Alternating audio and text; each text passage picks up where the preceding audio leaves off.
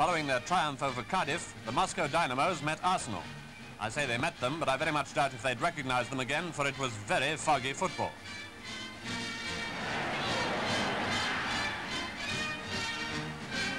The Russian ref is reported to have made some puzzling decisions. The Dynamos said Arsenal were in England rather than a club team. Certainly Arsenal were anxious to put out a side worthy of the Russians. But anyway, the English climate did its very utmost to wreck the whole show.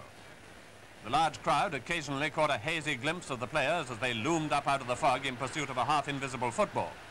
Even our camera filmed a bit of the fun. Exciting moments in the Dynamo's goalmouth, I think it is, as well as a few items of midfield play.